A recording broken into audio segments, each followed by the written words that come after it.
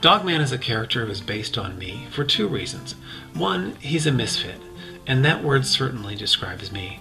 I've always felt like I didn't fit in. Even as a kid, my ADHD and my dyslexia made me feel like an outcast. Sometimes literally, because I got sent out into the hallway so much, I even had my own desk out there. Another reason Dogman is like me is because he often jumps into situations with the best of intentions and totally messes things up. Whether he's just being absent-minded, or he's gotten distracted, or he's just too overly enthusiastic, he often makes a complete mess of things, and I do that too, a lot.